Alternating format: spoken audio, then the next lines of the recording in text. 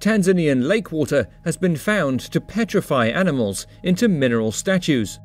Lake Natron and the nearby Doinyo Lengai volcano are located in northern Tanzania. An unusual volcano, Doinyo Lengai, gushes natrocarbonatites rich in sodium carbonate minerals. Natrocarbonatite runoff is swept towards the lake by rainwater. Lake Natron is blood red from bacteria growth. The waters are harsh, with a highly alkaline pH ranging from 9 to 10.5 and temperature peaking at 60 degrees Celsius. A bird may plunge into the water. The high pH pickles its body, which is then calcified by the minerals in the solution. Bat, flamingo, dove and other petrified animal carcasses have been washed up to the shore.